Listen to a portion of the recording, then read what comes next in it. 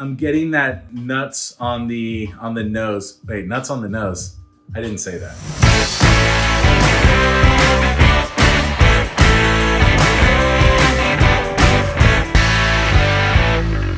This is what the kids all like. This is the bourbon barrel aged Imperial Pastry Stout. This is the collab with Bottle Logic, the Pastry Stout Wizards, and I'm really excited to get into this one. The adjunct list here is gonna be interesting because I don't think I've had anything like this before. This one has pistachios, vanilla, and lactose. Okay, it's one of those beers. 12.8%, and I keep seeing spumoni. Spumoni in Kip's notes here. So I grew up on spumoni. What is it, a pistachio ice cream? It's like Neapolitan, but with like pistachio ice cream. I think it's an Italian ice cream, but I'm excited. I haven't had anything like that in a while. Notes of rich fudge, cream, and spumoni. I'm down. So if you have a nut allergy, stay away from this beer. You do not want anything to do with this beer. Give it to me. All right, let's try this. Let's see if this one explodes like the last one. Yeah, man, it's hefty. It didn't explode though. Ooh. All right, let's give it a little. See? All right, let's do this. It's dark. It's got that like reddish-brown tint to the head too. Kind of scares me.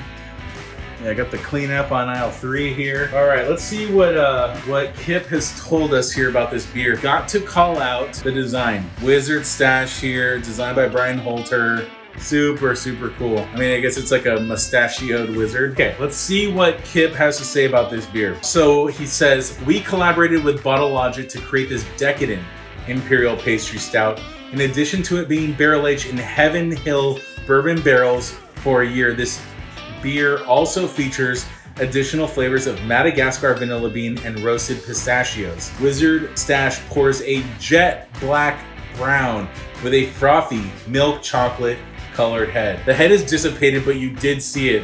It was milk chocolate. It had a little tint, like almost it was like raspberry milk chocolate. And if anybody hasn't invented that yet, someone please do, because that sounds really, really good. Like chocolate milk with like a little bit of frothy head with like a little bit of raspberry syrup. Not a lot, just a little. Sounds bomb. Okay, so let me give you what Kip's given us here. Rich aromas of cream, cocoa, Nutella, and Italian spumoni dominate the aroma, and many of these flavors follow through into the flavor. So let's see what we get on the nose. Yeah, I'm getting that nuts on the nose. Wait, nuts on the nose.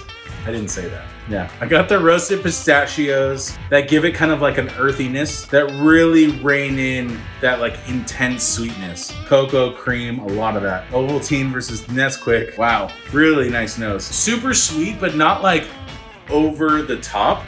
God, I don't know. Like I kind of like don't need to drink this. I could just smell this the rest of the night because it is that good. Okay, let's get into it. I gotta taste it. All right.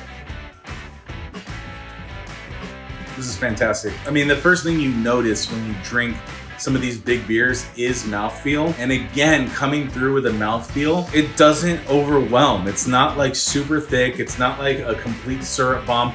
It's up there. The pistachios do something to this beer that kind of like counteract all that like big sweetness, that Madagascar vanilla, that lactose. Really like this beer a lot. This is such a good beer. I don't drink beers like this all too often.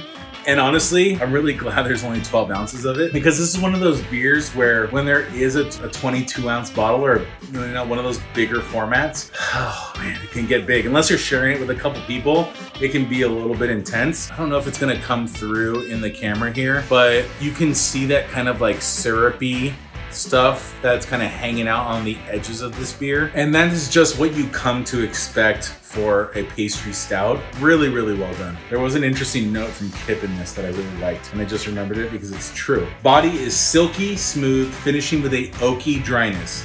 Balance isn't really a word you use to describe a beer like this, but barrel blending has a way of rounding everything out. Wizard Stash is an extremely drinkable 12.8% stout and features a complexly deep flavor profile that keeps giving and giving as the beer warms. I recommend sipping and savoring this one. I was thinking of the balance on this beer because obviously balance is something you throw out the window when it comes to pastry stouts, but what they did with the blend is really nice. I do have to give LA Illworks credit for kind of like coming up with something, and maybe the Bottle Logic guys helped with this as well, because they are so well versed on the pastry stout that this is extremely well balanced. Really, really nice beer. Gotta give it up, really good beer.